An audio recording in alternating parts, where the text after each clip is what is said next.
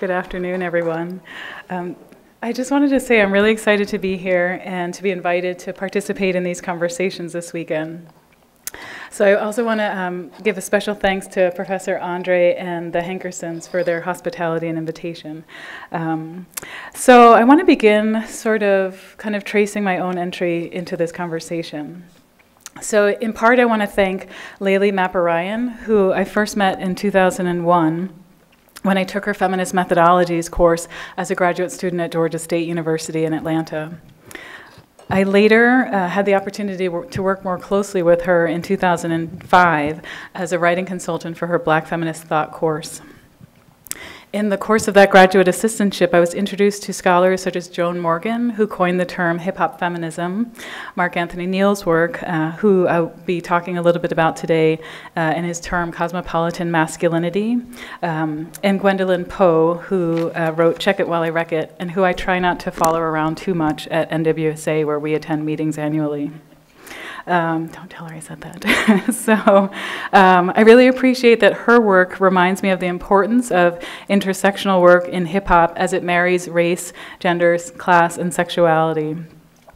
I would also go on to later discover the work of Aisha Dunham, Homegirls Make Some Noise, Bettina Love, Little Sisters, Hip-Hop's Little Sisters Speak, Trisha Rose's Black Noise, Monty Perry's Prophet of the Hood, Patricia Hill Collins, From Black Power to Hip-Hop, among others, and other scholars. So I mention these scholars as a way of acknowledging just a few of the thinkers shaping what Elaine Richardson calls hip-hop literacies.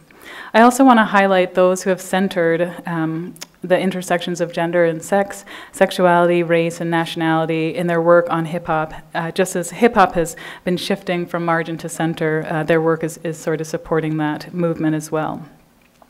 So it was in those classes on Black feminist thought that I had broadened my understanding of theory and appreciated the everyday forms of knowledge to which we all have access that cultivate in the maneuvering of our everyday lives. In addition to discussing these ideas by Patricia Hill Collins, we also talked about the possibility of quote-unquote loving feminism in hip-hop too, to borrow loosely from Poe's 1998 article, Love Feminism, but Where's My Hip-Hop? Shaping a Black Feminist Identity. It wasn't until later that year and in the decade or so that's followed that the various writings graduate school had introduced me to regarding hip-hop feminism started to really synergize. Nationally, it seemed a conversation began to emerge, intensify really, as people in the hip-hop generation, that group that Bakari Katwana refers to as people being born between 1965 and 1984, who came of age in the 80s and 90s, and who share a specific set of values and attitudes, began to really consider the complexities, if not contradictions, of marrying hip-hop and feminism. Books like Joan Morgan's When Chicken Heads Come Home to Roost and others facilitated my ability to wrestle with some of these contradictions. But perhaps hip-hop has always been married to feminism, but it was in that historical moment that young people were starting to recognize this relationship and go public with it, so to speak. One of these announcements came in the form of Poe's book, which I mentioned just a second ago, Check It While I Wreck It, which grapples with the tensions that result from considering Black womanhood, hip-hop culture, and the public sphere. Poe's book shifts the center to recognize the ways that women have always already been present and a part of hip-hop history, despite depictions in masculinist accounts that work to marginalize Black women. In addition, other books and anthologies, such as Kira Gaunt's book, The Games Black Girls Play, Ruth Nicole Brown's book, Black Girlhood Celebration, and co-authored anthology Wish to Live, Melissa Harris Perry's book, Sister Citizen, expand our hip-hop literacy and love of Black women and hip-hop feminism. As the conversation expanded, it created the space to not just accommodate, but to actually celebrate Black women in particular. This appeared to be a talking back or clap back to earlier examples and evidence of misogyny embedded in and expressed by hip-hop culture, criticisms which have pointed fingers specifically and narrowly at hip-hop in ways that often obscure the larger patterns of problems in this patriarchy. The notion of hip-hop as misogynistic becomes a troublesome trope, not only in its inaccuracy, but in its inability to see that misogyny is embedded in our patriarchy and expressed in a plethora of ways and genres of music, not just hip-hop. Excuse me. As an example, Tricia Rose comments about the high-pitched, excessively reductive attacks on Black popular culture that tacitly support and sometimes evade the larger issue of structural patriarchy in the name of protecting Black women. She continued to discuss the way this operates to ensure men's authority and deny women much agency, including much sexual agency to determine what they find pleasurable or desirable. Rose acknowledges, quote unquote, society's stigmas against female sexual agency and desire, and notes how society attempts to silence women and stifle female-centered and empowered sexual space. Rather than accommodate and affirm this centrality and empowerment, society supports what she calls a silencing of Black women's sexual expression. So this was an argument that she made over 2 decades ago, and it's a conversation that still remains relevant when we consider similar patterns of regulation surrounding Black women today. Ruth Nicole Brown's work also speaks to the tensions Patricia Hill Collins describes in From Black Power to Hip Hop between the invisibility and hypervisibility of Blackness. Brown notes, after all, it is Black girls and women who are simultaneously hypervisible in the music videos, continuously invisible as creators and contributors to the culture, and visibly underground, organizing as hip-hop feminists to challenge hip-hop as everything masculine, homophobic, heterosexist, sexist, and commercial. Brown and others point to the veritable absence of Black women and girls as celebrated subjects in society, and an almost ensured erasure, deliberate disappearing acts, and or the muting of our voices as we, according to Brown, quote unquote, remain unknown, unseen, and unheard. Against the backdrop of this disappearance and silencing, Black girls and women curiously and consistently remain objectified and sexualized. Our bodies the target of what Gaunt calls a quote-unquote oft-used misogynist trope of objectifying Black women's backsides. In some combination of fascination, objectification, and or celebration, Black women are reduced to their rears or backsides, their ability to be seen as thinking subjects, distorted in what Melissa Harris Perry calls a slanted room. This slanted room throws one's vision or perception off, making things askew. Just as Harris Perry suggests, multiple perceptions and distortions of Black women become possible in this slanted room. The challenge, however, is in the correction, finding the correct perceptions and eliminating the distortions. Melissa Harris Perry's show and the mini-conference that she held in 2013 created public spaces for us to challenge these very distortions and engage in the work on personal and professional levels. So I begin with this background and my own entry into the conversation on hip-hop feminism, which I will use to frame my talk today. This talk is organized around 3 themes: the body as a source of embodied resistance and a site of power to be negotiated. Bless you. Minaj, in particular, as a woman of color whose status as such frames how we see her and her body. And the movement and musicality of her body across time and space to perform various identities, including what I describe as, in borrowing from Mark Anthony Neal's work, cosmopolitan hip-hop femininity.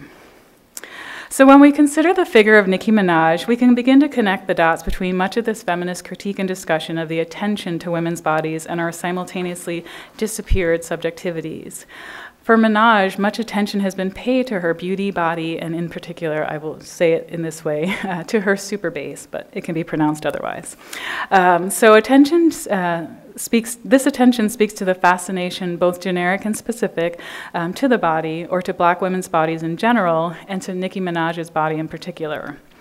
This fascination often toes the line between fetishism and celebration. The former, a historical residue of practices designed to support the surveillance of Black bodies and make a spectacle out of them.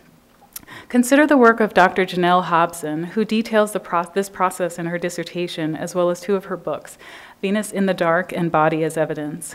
Others do this elsewhere, of course, including the title Hottentot Venus. When taken together, these authors attempt to recuperate the dignity and humanity denied Black women in both historical and contemporary moments. Hobson in particular acknowledges how the Hottentot Venus, whose original name is Sarah Bartman, and her body, the body of this South African woman whose body parts were fetishized and put on display in a French museum in 1810, created an unfortunate precedent for the objectification of Black women's bodies in contemporary society. Hobson suggests that Bartman haunts us, the spectacle of ostensibly hypersexualized Black womanhood, framing the way that we see and or look at Black women's bodies. This kind of looking at, though, departs dramatically from the everyday lessons learned by Black feminist cultural critic and literary theorist Bell Hooks, who describes learning an aversion to looking in her own Black girlhood. She writes, "6 brown girls living in a private world no man can enter. We denied the presence of the body. Nakedness was forbidden. In these 2 rooms that we spent, we wanted never to be caught looking. We refused to see our own bodies or one another's bodies. We worked hard to turn our eyes away, to dress in the dark, in half light, to change when no one was there. We lived to forget, to not remember our bodies naked without shame. We dreaded our female flesh." So in this article, Naked Without Shame, a counter-hegemonic body politic, Bell Hooks reminds us of the historical narratives learned both in the home place and in the broader society that preserves the paradox of the hypervisible and invisible Black woman. By looking at a Black woman and looking away, she appears and disappears, in the first case as object and in the second as subject. That Hooks described in 1993, her talk as one focusing on representations of the naked Black female body, the issue of how we can construct an affirming body politic within white supremacist capitalist patriarchy, a term that she popularized then, also reminds us that the work remains to undo much of the dynamic that disparages and denies rather than affirms Black bodies. She writes, "Although Black women have fiercely challenged white supremacy throughout this history, we have not focused much attention on the system of domination of the Black female body. Rarely does anyone call attention to the complex and diverse ways the body has been foregrounded as a site of conquest in all efforts of colonization. Criticism of white supremacist patriarchal constructions of Black female images usually highlights stereotypes, the fact that from slavery to the present day we are likely to be portrayed as mammies, whores, and sluts. Rarely do we articulate a vision of resistance, of decolonization, that provides strategies for the construction of a liberatory Black female body politics. Black female bodies are almost always framed within a context of patriarchal, pornographic, racialized sexualization. They are de-aestheticized and de-eroticized. This process began during the colonization of this continent by white Europeans." Hooks highlights the contradictory, controlling images that construct Black women as always already hypersexual and asexual at once. It enables us to consider the differences between being constructed as always already sexy and or hypersexy or not. The difference between hypersexy and hypersexual, however, is one that speaks to the grammar of Black womanhood, an idea ushered forth by Crunk Feminist Collective blogger and Rutgers University professor Dr. Brittany Cooper. Being hypersexy operates as an adjective and a performance, not necessarily a behavior, as evidenced through the verb, the implicit behavior being hypersexual. That is, the description of Black women as hypersexual projects this presumption onto Black women, with the body as evidence to this point. However, what we forget is that people's sexual behavior is their own business, not so much our own. What we can then see as hypersexiness is an image, not so much an actual behavior suggested by the image, or a sexualized behavior suggestive of sexual behavior. While the two remain related, they are not the same. We see this language and grammar incorrectly yet consistently applied to Nicki Minaj. Her body's hypersexualized, her actions presumably to follow suit. The discourse that describes Black women in particular as such is flawed for many reasons, but linguistically so, for it muddies parts of speech. It conflates adjective to appear sexy with verb to presume sexy links to actual sexual behavior or sex acts, with noun to be sexual as in an object. If we take up Hooks' implicit charge to decolonize the body, we must consider the currencies and the penalties attached to our images and offer corrections and interventions wherever possible. One such example of rewriting the script comes from the aforementioned Cooper, who invites us to recognize that Black girl is a verb. I love this idea. So in her Grammar of Black Womanhood, Cooper includes celebrities such as Beyonce, Taraji P. Henson, and Serena Williams. To illustrate with the Serena term, she notes, quote unquote, Serena Williams is another Black girl who is a verb. Serena, verb, to slay, to conquer, to body.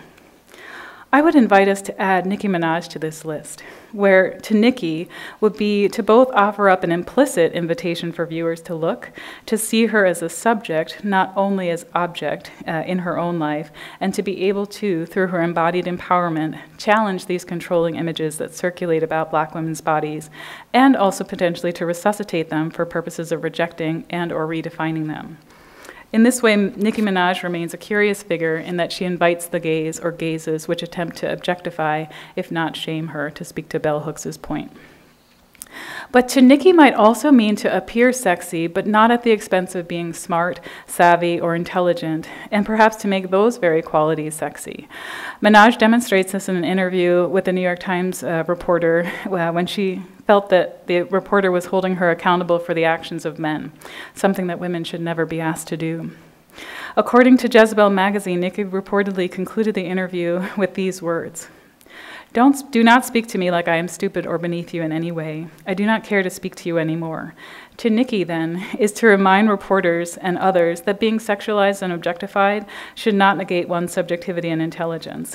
Nicki's talking back clarified that she is not necessarily object alone, and that she speaks her mind in ways that allow her to recuperate her subjectivity and challenge systems of oppression. Nicki issued another such challenge to systemic oppression, calling out the disparities in recognition in the music industry and getting into a fight with Miley Cyrus at the VMAs. She notes, I'm not always confident, just tired. Black women influence pop culture so much, but are rarely rewarded for it. This echoes much of Brittany Cooper's discussion of the contributions that Black women make or have made to society, and in a particular example that Cooper gives to professional tennis. In response to recent and unsavory comments Raymond Moore made about women on bended knee thanking men, Cooper notes, the Williams sisters playing primetime makes professional tennis associations and network television obscene amounts of money. Just because the Williams sisters' backs ain't bent don't mean they ain't been carrying the sport.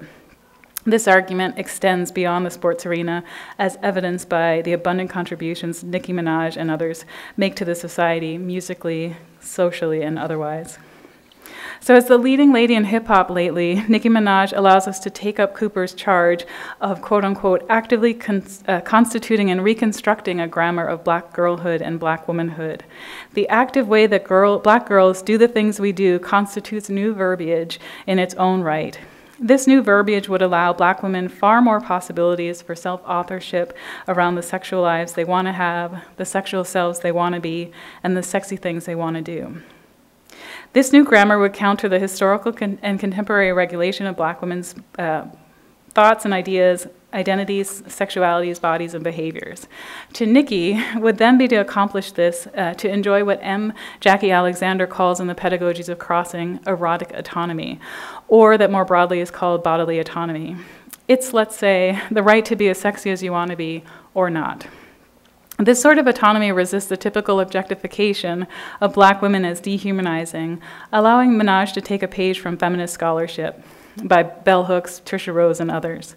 In refusing to be ashamed of her body as a way of rejecting the plethora of distorted interpretations of her body, she may be taking up Hooks's charge, making a quote-unquote oppositional space where our sexuality can be named and represented, where we are sexual subjects, no longer bound and trapped.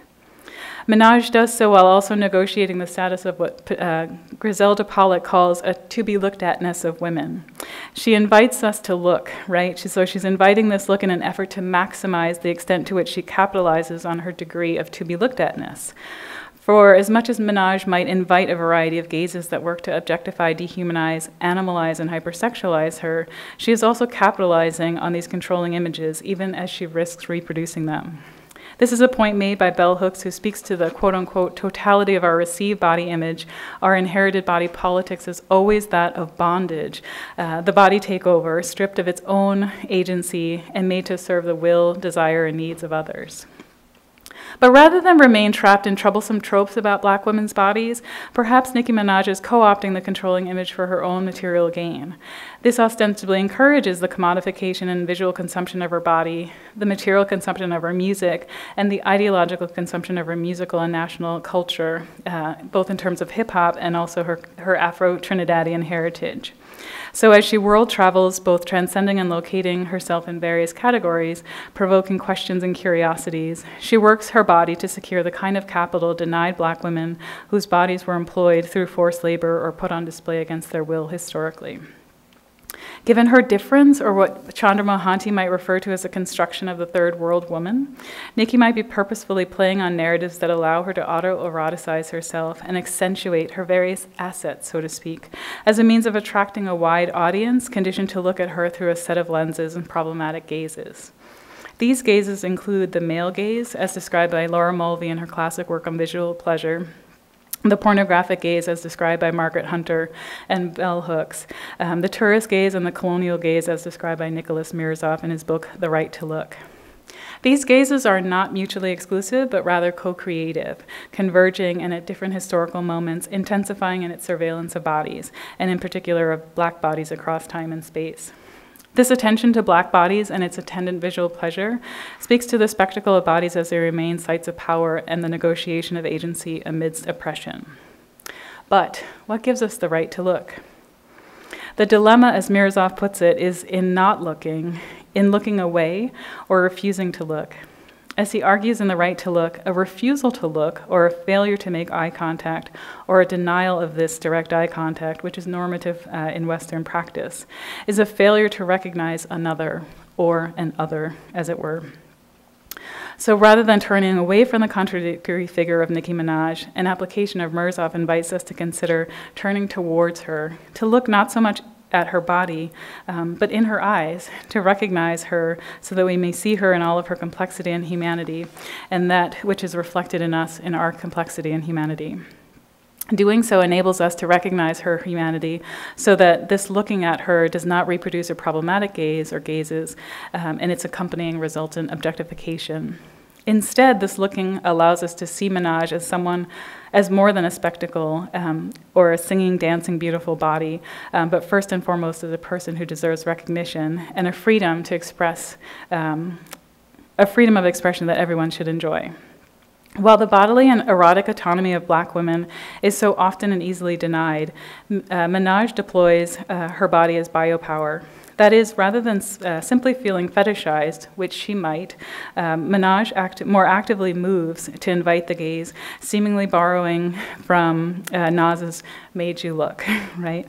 And so in seeing that Minaj is participating in what Brown calls a black girlhood celebration or black womanhood celebration, in inviting us to look, she does so potentially risking reifying the many gazes that fall upon bodies in their attempts to colonize, discipline, and penalize. However, we can redefine our ways of looking to align more with an affirmation and a liberation of black bodies, a way of looking as recognition, which is more about seeing people than looking at them. This looking at reflects what Bell Hooks was describing, the persistent racialized fascination with black women's bodies and a concentration or concentrated attention on the butt.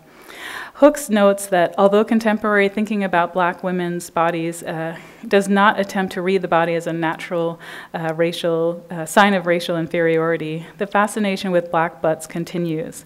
In the sexual iconography of the traditional black pornographic imagination, the protruding butt is seen as an indication of a heightened sexuality. Contemporary popular music is one of the primary cultural locations for discussions of this. So ethnomusicologist Kira Gaunt plays on this theme in her book, The Games Black Girls Play.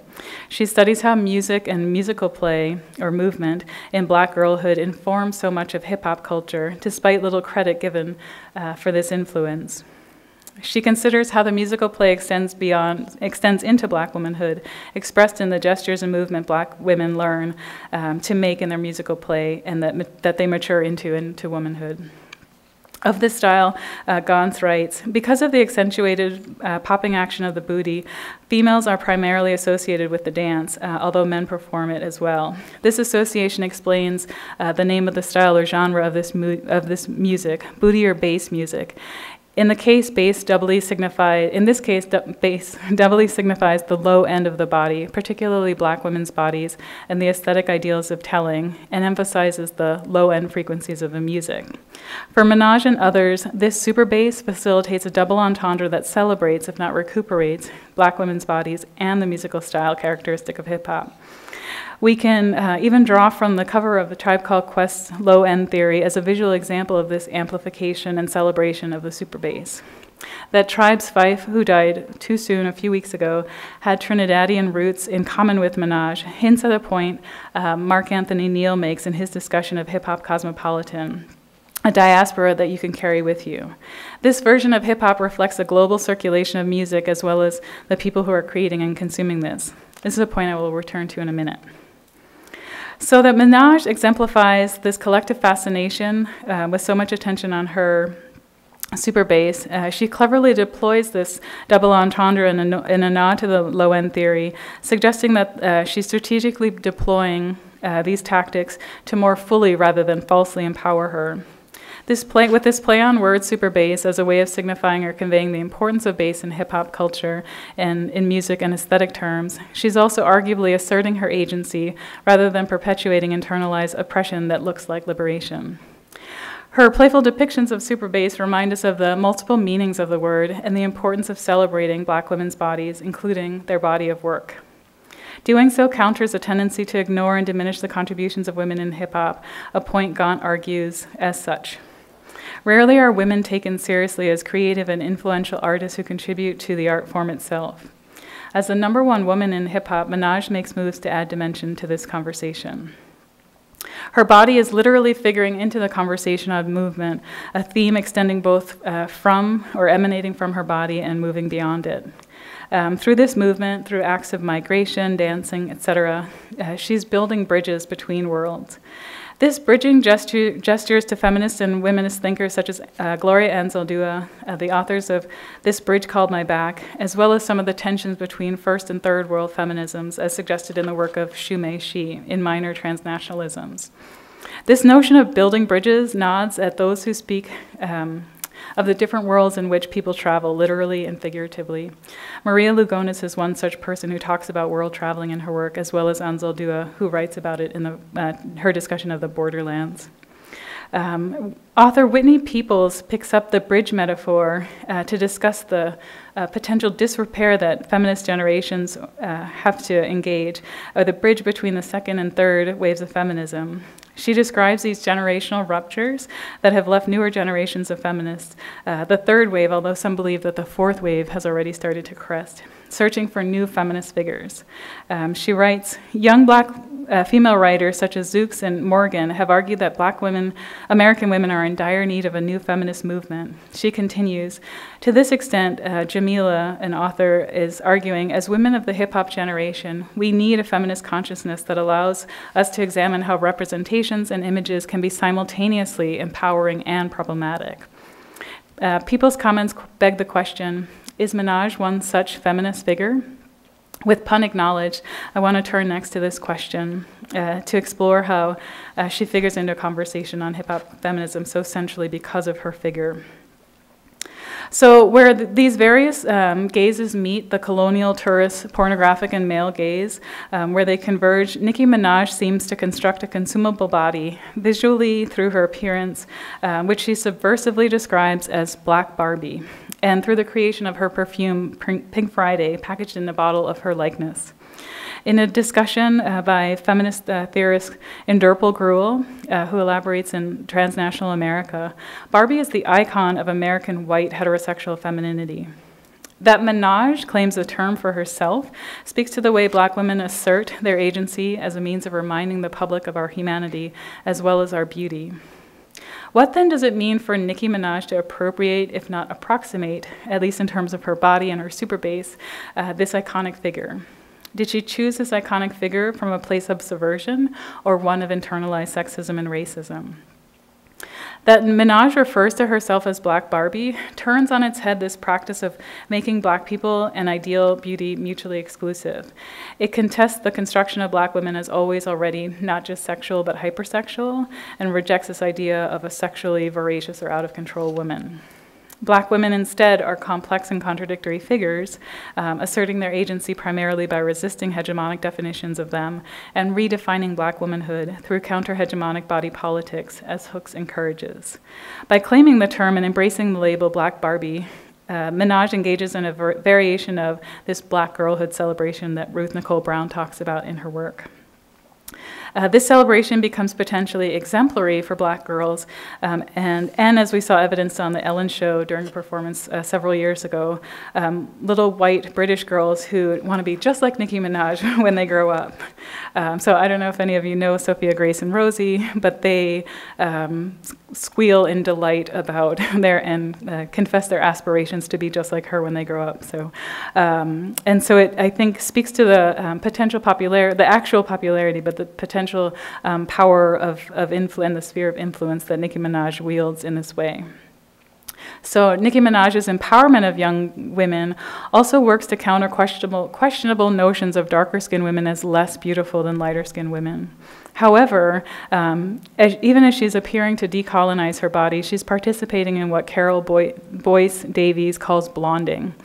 Davies posits, popular representations of the most desirable Black women conceptually are analyzable in terms of current practices of blonding. By blonding, I'm referring to the practice and preference of the entire population. I disagree there. For extreme blondness in hair color, texture, and styling, and its related implications, given all of the historical meanings of this identity in terms of the deficiency, desirability, and sexuality. The fact that Black and Asian women have entered this practice boldly seems to suggest that for women and Black women to be seen in a particular way, they have to enter the given mask of an inadequate white female representation that has been the historic cultural association of blondness. In other words, white female desirability is identified with golden tresses and all the inscriptions of fun, femininity, and acceptance. So it's not surprising then that every Black woman who becomes successful in the media seems to perform this blonding, including Beyonce, Lil' Kim, Mary J. Blige, and Queen Latifah. Boyce writes that Caribbean subjects who enter these US racialized locations, such as Rihanna and Nicki Minaj, end up being similarly presented as blonde, pink-wigged, or red hair. And I actually just brought the New York Times article, if you can, the cover, you can see an example of this. So while Davies' discussion and critique of blonding is made in reference to this idea of Cheryl Harris's the whiteness as property and a critique of the racial hierarchy that overvalues whiteness, she does leave little space for Minaj and other women to use their hair as a mode of expression. Despite this discussion of, in her book of Caribbean Spaces, Davies neglects to draw upon the carnivalesque as one possible source of inspiration for this expression. When we frame Nicki Minaj as a Caribbean woman in a US location, do we develop a different way of seeing her body and her cultural and bodily practices? Is a decolonizing of her body doubly possible? If Hook's assertion stands true, that contemporary audiences are socialized to believe racist, sexist representations of the Black female body as authentic and true, then audiences perhaps could appreciate the complexity and nuance to which Minaj appears and attempts to manage much of her appearance in playful and potentially liberating ways. So Minaj's appearance on The Ellen Show and in general signals to broad audiences the ways in which Black women can and do serve as role models, not solely and importantly to young Black girls, but also to a wide array of audiences whose own heartbeats are running away for her. With Minaj's appearance on that show and others, viewers are invited to consider the content of her music and any of the contradictions that emerge from how she outfits and herself, from her blue hair to a floral bustier that kind of gestures towards Carmen Miranda. So in an outfit that exposed her body, but not in a salacious or nefarious way, but in a way that signals her enjoyment of fashioning her body and outfits according to her own autonomy, Minaj works to remind us of the very importance of this concept, autonomy. She gestures to Trinidad in ways that remind us of her roots as well as the roots, in terms of traveling, that expand our understandings of identities at the intersections of race, gender, nation, and more. While we might want to see her appearance as solely problematic in terms of a perpetuation of a particular kind of body, and a body that encourages the aforementioned seemingly requisite fascination with particular parts, I would suggest a different reading. So certainly what appears to be a celebration of her body runs the risk of advancing racist and sexist stereotypes that the black female body is more sexually free than their white counterparts. There's a way to envision Minaj's performative singing and dancing body as one that helps us appreciate Janelle Hobson's point that there's a leisurely, youthful game of sashaying and hip shaking that transforms into sacred space, a fluidity recognized in more African-based cultures. Moreover, this added spiritual component elevates black women's dance to a higher plane of aesthetic appreciation. This appreciation can be amplified when we think about how much Minaj operates as a thinking, dancing body. So the people that support the dichotomy between mind and body or preserve this Cartesian split, seeing Minaj as merely a dancing, singing body, and often not a simultaneously thinking one. Haunted by the Hottentot Venus, we may see her as simply an unfortunate residue of a racist, sexist past that put black women in our respective parts on display, on auction blocks, in museums, in music videos, etc. However, others may be encouraged to see how Minaj manipulates her body, not only to appropriate Barbie, but also Bartman. In an ironic way where these two figures meet, Minaj arguably disappears.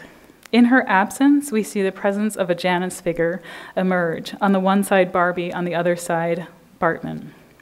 This marks a curious convergence, no? A coupling of this idealized femininity, Barbie, also fetishized but not sexualized or hypersexualized to the extent that motivated the display of Bartman in the museum, so they're operating simultaneously. As Hobson notes, the display of Bartman reflects the racist and sexist notion of an always already black guilt and white innocence. Bell Hooks plays on this theme, describing how black women have historically been put on display for whites, reduced to mere spectacle. Little is known of their lives, their motivations. Their body parts were offered as evidence to support racist notions that black people were more akin to animals than other humans. Here it would be important to consider the complexity of Minaj's thoughts or her motivations. While some people might want to deny Minaj's intellect and diminish her tactical approach to decolonizing our bodies and our minds, freeing us from what Patricia Hill Collins calls prisons for our minds and closets for our bodies, it might behoove us to consider the strategy she employs at the convergence of Barbie and Bartman's images. That is, while haunted by the legacy of Bartman and Minaj as Black Barbie brings her back to life, scripting a new narrative of black womanhood that enables and encourages the very celebration which Ruth Nicole Brown speaks of. This amplifying attention to the very parts of black womanhood, of black women's bodies and lives, in doing so, Minaj reminds us that our relationship to our bodies ourselves is the most important one. The proliferation of unsavory and disparaging perceptions of black women's bodies matter, but they matter far less than the ways that we feel about not only how our bodies look, but how they feel and how they move across time and space. So I want to spend the last few minutes talking about this movement in hip-hop culture as framed within the black diaspora. So here I want to just mention the circuitous routes that transnationals travel, moving between worlds to navigate the geographies of everyday life. This movement has garnered much attention. The movement of black bodies always already on display in public spaces, mobilizing collectively to issue reminders of black humanity and dignity. Moving to music that becomes the soundtrack of our lives, moving communally for peace and social justice, moving across geographies of race, class, gender, sexuality, and nation to configure lives that matter. In this movement, let's consider the work of Duke University professor Mark Anthony Neal, whose work, Looking for Leroy, introduces us to the term cosmopolitan masculinity. I pause here to consider how the term opens up to incorporate and include someone like Nicki Minaj, whose expressions such as, "in this moment I am king," encourage us to consider her performance of masculinity as a black woman. We might also consider a new and attendant term to the one that Neal introduces in his work. This term would be hip-hop cosmopolitan femininity. This term points to the way that Nicki Minaj, like so many others, moves her body in instrumental and expressive ways, not as a way to capitulate on the controlling images of Black femininity, but to reconfigure and redefine the terms in which representations of Blackness get constructed and interpreted. In introducing and applying the term cosmopolitan femininity to Minaj, we can see some of the routes that she travels as well as some of the routes to the Caribbean and beyond.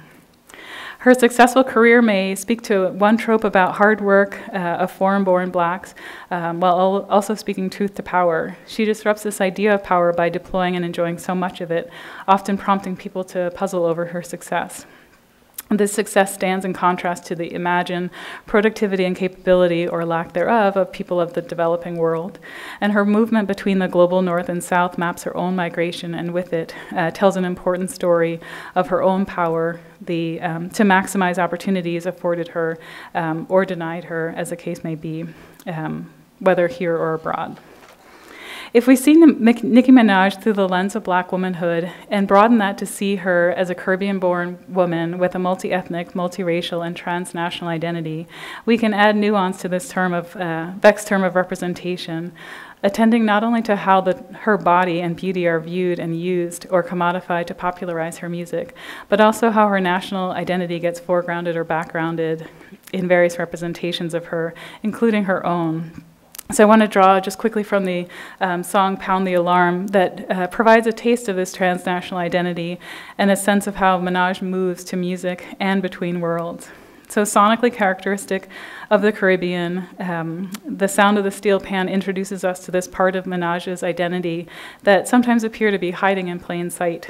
She amplifies the parts of her that call Trinidad home by dancing in scenes in what look like a local parade or a reiteration of a Caribbean celebration. In addition to witnessing the revelry of Carnival, we observe Minaj comfortably enjoying herself in this celebration. While her body may be seen and judged, scrutinized, or applauded for her super bass, she doesn't carry the residue of shame. Instead, we get the sense that quite the opposite holds true, pure, unabashed shamelessness.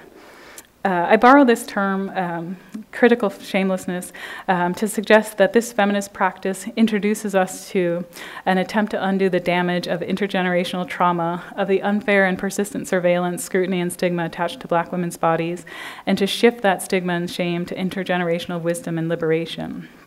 I conclude by asking, can we take notes from Minaj's performance of critical shamelessness, linking it to Ruth Nicole Brown's Black Girlhood celebration, to urge us to consider how to show up as our full selves so that our bodies tell stories that people otherwise cannot hear or might not otherwise listen to.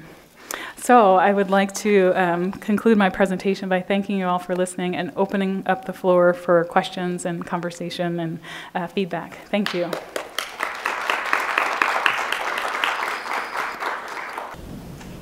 Bell Hooks talks about womanist over feminist. Do you think that what the artists are doing is in line with being a womanist, or is it like a show of feminism? The Bell Hooks literature that I'm familiar with centers her more in terms of Black feminist thought. And so I mentioned Layli Maparayan, and I think of her as more of a womanist thinker, and someone who is thinking more in terms of spirituality and that sort of thing. Could you rephrase your question? Let me chew on it a little bit. So from what I understand, and I haven't studied Bell Hooks extensively, but I know that in some of the conferences that I've been to, women often refer to Bell Hooks as a womanist, and she, I guess, states that she's not a feminist at all, that she's a womanist. And so I was, in terms of the artist, Nicki Minaj and even Beyonce, is their display of femininity more of owning their womanist, or is it a kind of show in solidarity in terms of feminism? I think part of what your question is getting at is the way that Bell Hooks critiques white liberal feminism as really exclusionary, and the way that Black women often feel kind of less temptation to claim that term for themselves. And so in some ways it helps us recognize that there are a variety of, well, you know, as someone mentioned earlier, there's feminism is equal to, like, you know, establishing equality, and then there are different ways of practicing or achieving that. And so, yeah, again, I don't necessarily conceptualize bell hooks as a womanist, but so I would want to reflect more on it before providing more of a response. But I think your question sort of gets us to think about the importance of appreciating all of the kind of nuance in feminist thinking that allows us to see you know, Nicki Minaj through a variety of lenses, including the problematic gazes that I mentioned, but also through these various feminist lenses that would allow us to arrive at, you know, a discussion that allows us to celebrate her body or to suggest that it's problematic and sort of setting us back in terms of feminist movement. So I hope that sort of gets at your question. Yes, Andrea.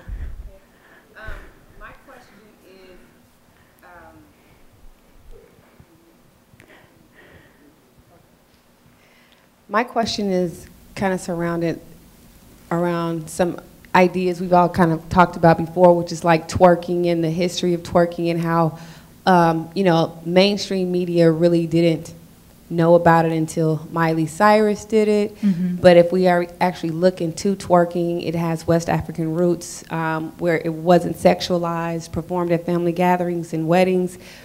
And when a black woman's body, like Nicki Minaj, twerks, then she's considered, right, a whore, a slut, nasty, a thought, etc. But it's celebrated in a different way with white bodies. My question is, what do you have to say about black respectability politics at play when we start talking about Nicki Minaj, and particularly with women in black respectability politics? I think, you know, I would borrow from Tricia Rose's conversation to this, and she sort of suggests that one of the things that we do in response to countering these unsavory perceptions is that we try to be so like straight and narrow, pardon the expression, you know, so that nobody can accuse us of anything, right? But then what it does is it's a different sort of prison, it's a different sort of oppression to deny any sort of sexual desirability or ways of being outside of how other people are looking at you. And I think that that definitely echoes a lot of what's been discussed today, in particular in thinking about how the dominant group is able to suggest how we should see ourselves rather than to generate that much more positively from within, and whether that's within individually or collectively in terms of community. And so that it's important to talk back to that way of looking. And so that's what I'm attempting to do in this talk, is to suggest that there's a longer history that is framing the way that bodies show up. So even if, you know, I was talking to a couple of students about this, so even if you just show up as a body, right, you're not necessarily twerking or doing anything, that as black women, you run the risk of being like sexualized or hypersexualized just for breathing. And so I was trying to kind of contextualize that and suggest that Nicki Minaj is troubling that, because on the one hand, you know, we could ask, does she know this history? And does she know she's sort of playing off of it? And then the other hand, we can imagine that she does know the history and that she is capitalizing on it very strategically for that reason. So.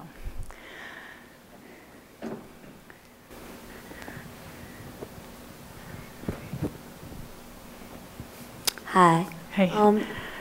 In reference to something that you stated about Sarah Bartman and how Nicki Minaj kind of, I guess you can say, not an embodiment, but she sort of is representing the black woman and the black body today. How do you feel about the recognition that Minaj has gotten, which most cases have been negative from what I've seen concerning her body, but then you have women of other races who are not ethnic who are now altering their bodies to appear the same way, such as, i.e., Kim Kardashian, but she's getting praised for embracing her body on the internet and, you know, flashing her assets. So how do you feel about the recognition that Minaj has gotten compared to other women such as Kim K and Amber Rose?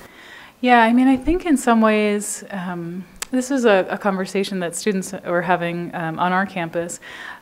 It's kind of interesting, right? Because Kim Kardashian and Amber Rose can be read as white women, but they also sort of fall into that like liminal space where they're honorary whites, perhaps, but not not quite black, but not quite white.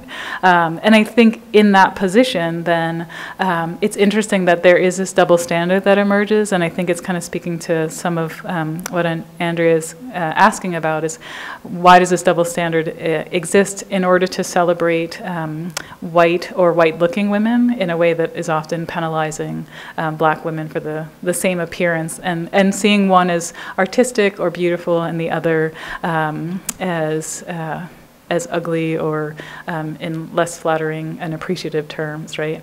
And so it's kind of asking us to think about how much we're, buying into that, literally and figuratively, how much we're sort of reinforcing these ideas of what is considered, or who is considered beautiful in our own everyday lives, and whether we see ourselves in particular ways or not, because we're internalizing these messages, right? So it gives us the chance to empower ourselves and other people in order, if we're able to kind of push back on those double standards and say, Nicki Minaj shouldn't be any more or less sexualized than any other women, unless she wants to be, right? But not as a immediate sort of default way of seeing her. Yeah. Does that answer your question? Yes. Yeah. Okay, great. Other questions?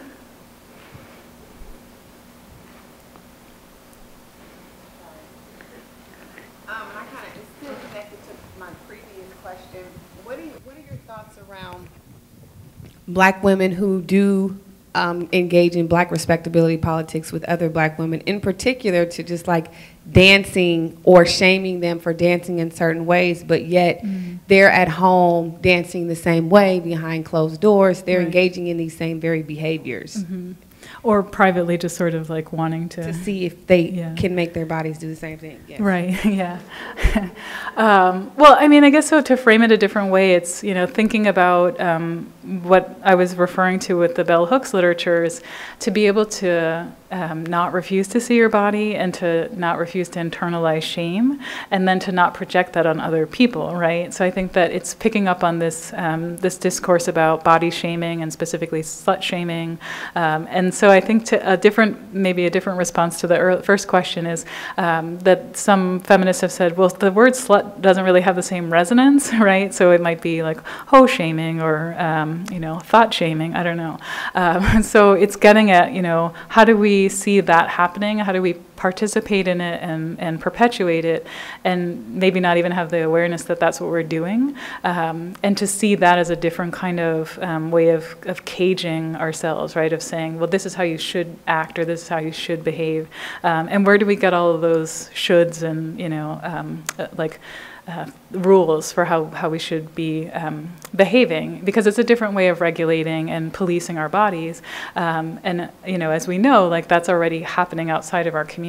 So if we're internalizing that and perpetuating it on ourselves, that first we have to have that awareness that that's what we're doing, and then we have to ask, do we want to be doing that, right? And I think that's important, and that it happens. So I don't want to fall into the trap that women are more guilty of it than men. So I think it happens in different directions and different ways across different groups, and so women might shame other women for why is she wearing that, or why is she dancing like that, and then to just to really get to the affirming, liberating practice is to just say, if that's what she wants to do, that's cool, right? Rather than to judge it or to scorn it or to say, that's not me. So it's been interesting to see some dialogue on social media with my friends. One who is yeah, I'm okay with the woman who wants to, dance how she wants to dance, or dress how she wants to dance, or sleep with whoever she wants. And one of her friends was like, really? And she's like, yeah, I'm okay with that, And so I think that that's a kind of grassroots example of how we can sort of change the way that we do things, so we can say, I'm okay with people living their lives the way that they want, as long as it's not infringing on my freedom, right? And that allows them to be free too then. Thank you. Yeah, sure.